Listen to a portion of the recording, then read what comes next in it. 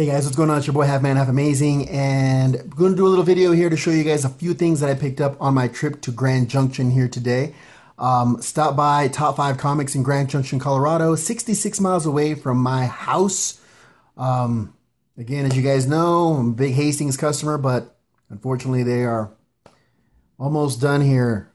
So wanted to show you guys the nearest LCS to me, which is Top 5 Comics, a few of the pickups there. And also, when I got back, found out that got something in the mail too. So, a haul, an unboxing, a couple things in this video. So hopefully you enjoy that. Stay tuned, relax. Let me explain to you what I got. All right, guys. Well, I was able to make my way over to Grand Junction, Colorado here to Top 5 Comics.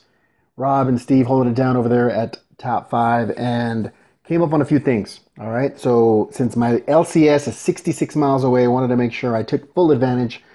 He did have some books that I did not expect to be there. My comeuppance, I guess. But let me get started here with that. This is the Flintstones book variant cover that I fell in love with the first time I saw it here on YouTube. So had to pick that up, as well as the regular cover. Now, am I going to be pulling Flintstones? Probably not. But these covers definitely drew my attention here. Wilma, Pebbles, Fred Flintstone, all right there. Love it. It's, definitely reminds me of back in the day. And not really to date myself, but do you remember watching them on TV? Whatever, let's move on. Next one I picked up here was the variant cover for the DC Rebirth New Superman. This is the variant cover. As you saw in my previous haul, I did pick up the original at Hastings, but was not able to come up on the variant until I went over to Top 5. So there you go. Speaking of variants, also was able to pick up the Flash #1 Rebirth. This is the variant cover. I have this coming to me from Horizon Comics in California, but that pull has not yet arrived, so I want to make sure I got a second copy of that at Top 5. Another one that I found on top of the heap of all these books. Now, if you look at the thumbnail, you'll see that the books are just scattered everywhere. He's got his new stuff piled on top of his old stuff, and it's just really unorganized. Sorry about that, Steve, but you are very unorganized. He seems to, however, know where everything is. It's basically controlled chaos, so just ask him, hey, do you have this? And he'll dig it out for you. That's basically the way it works.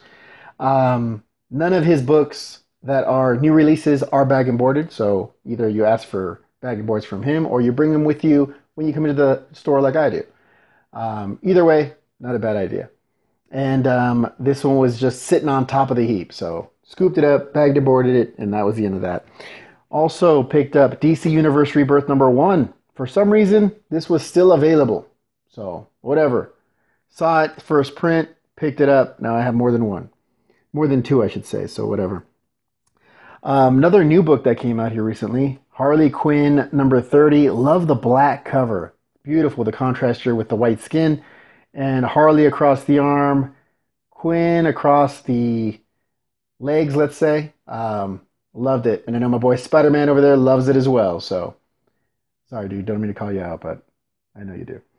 Anyway, speaking of girls that Spider-Man digs, had to pick up Batgirl #1. Now, I picked up Batgirl #1 Rebirth because of the whole thing going on with the Killing Joke. Thought the stipulation was going to be, she's going to start picking up in popularity.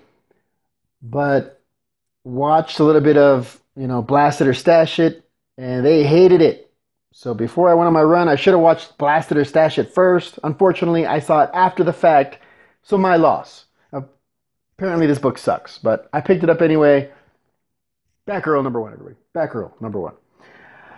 Last but not least, though, I picked up some sweet, sweet books. I was digging. I asked him, hey, dude, out of curiosity, do you have, Avenging Spider-Man #9? He's like, you know what? I don't know. They'd be over here. He looked in 3 different spots to see if he could find this book for me. And finally, he went into his old boxes there and was pulling up all the Avenging Spider-Mans. He had #1, 2, 3, 4, 5, 6, 7, 8. And it came to 9. And the variant cover, the second print, here it is. Avenging Spider-Man #9. This was pretty cool because it's, hard to find apparently. The #9. So this is $5.25. I was happy to pay. Cover price is $3.99, but whatever. And he did dig up a first print #9, guys. And the funny part is he charged me $3.99 for this one, $5.25 for that one. I really think the first appearance is, the first print is worth a little bit more. Both of these together on eBay, I saw them for $100. So it's crazy. I picked them for a cover and then $5.25 for the variant. So happy to have it. Very, very grateful for that. Now, the next book I'm going to show you guys, the next couple of books, was a trade I did with VideoGameMania27. Wow, guys, looks like this is a trade that I got here from VideoGameMania27. This is the actual letter here. Thanks for the Invincible Iron Man #7 and #9. Added some books to your collection, Sorry about the handwriting. Also, I throw in some Pokemon cards in for ACG 2.0. Nice. Thank you very much here, VideoGameMania27. Very much appreciated. Let's see the trade. Now, this kid has a YouTube channel. I'll put his link down below. He's an awesome kid. He does need some help here with his camera. So, as soon as he gets some better camera and some lighting there, you'll be able to see all the great things he has to offer. But he does post videos, guys, and I encourage you to go follow this man. He's a cool kid, and definitely plugging his video, his channel. Happy to do so. But this is one of the books he threw in for the trade that we did. We have a Spider-Man 82. Hadn't seen this cover before, so glad to have this thrown in here. He also threw in a couple of other books that ACG 2.0 scooped up. He asked me to bag and board them, and now they're in his collection, as well as some Pokemon cards he threw in for ACG 2.0, which of course I appreciate. Thank you very much, VideoGameMania27. But the reason for the trade is right here. Now, if you saw his video, he was showing this book, but it didn't do it justice. Again, camera issues and lighting. But this is Uncanny X-Men #141. This is the beginning of Days Futures Past. And did not have this in my collection. Chris Claremont, again, very big fan myself of his work. Have a lot of his X-Men books. But this one was not in my collection for some reason. So happy to pick it up. We wanted to make a trade. We worked something out and was able to put this finally in the Half Man, Half Amazing collection. So thank you very, very much again, VideoGameMania27. Came in great. Love having it. Thank you very much. Appreciate it. Your books will be going out with hopefully the winner of the contest there for the ACG 2.0. This, guys, in case you forgot, is the booty for the contest of ACG 2.0, Invincible Iron Man #7. Now, again, if you're subscribed to ACG 2.0, I'll put that link down below as well. And do a shout-out video. Please let me know on my original video where I started this contest. I will put the link to that video as well. That way it's easy to go ahead and do for you guys. Let me know that you've done a video, a shout-out, and I will include you in the drawing. ACG 2.0 himself will draw the winner from that hat. And this book, as well as a few others, will be mailed out to you. All right? So please do so, guys. Again, I'll put that link down below. So thanks again, Video Game Mania, for Uncanny X-Men 141. Love it. Thank you guys for subscribing. Thank you again, guys, for watching.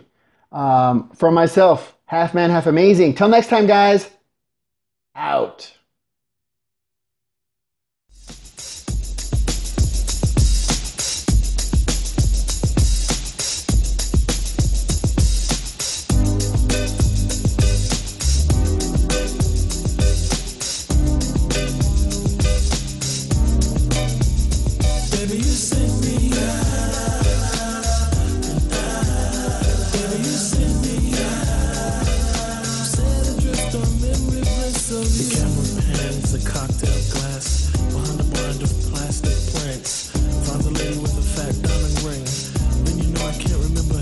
I think it's one of those deja vu things, or